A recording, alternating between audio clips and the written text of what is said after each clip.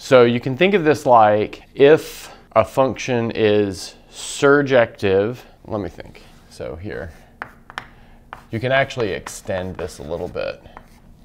So let's say we've got f from a to b, then any inverse would be g from b to a, right? And let's see. So surjective implies there exists a g such that g composed with f is the identity on a.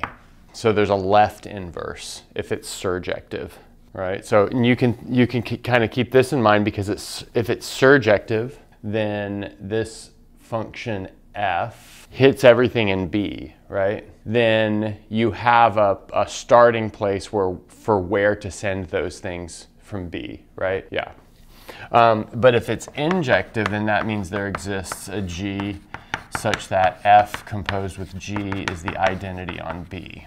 So it has a right inverse. And then I guess like you can see kind of immediately, these are if and only if statements actually, that if it's surjective, the left inverse is going to be injective, and if it's injective, then the right inverse is going to be surjective. I'm like 90% sure I got these sides right, but there's like a sided thing here, right? But then if it's bijective, then there's a two-sided inverse, right? Yeah. And so you can kind of see that there's sometimes like only one side to an inverse, right? I mean, you can even see that with matrices. Like you could construct pretty easily some sort of setup like